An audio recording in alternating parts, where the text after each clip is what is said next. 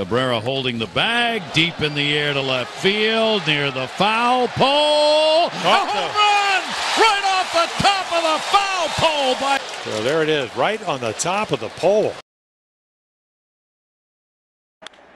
To left field, struck well. Damon headed back onto the track to make the catch and bang into the wall. Nice effort here by Damon. He looks like he had it in the glove, but then it bounces out right at the top of the wall. Watch the baseball sit on top of the fence. Wall and Maine knocked it back in again as he gets down and it trickles off the top. All he needed is a gust of wind blowing out and there would have been a home run.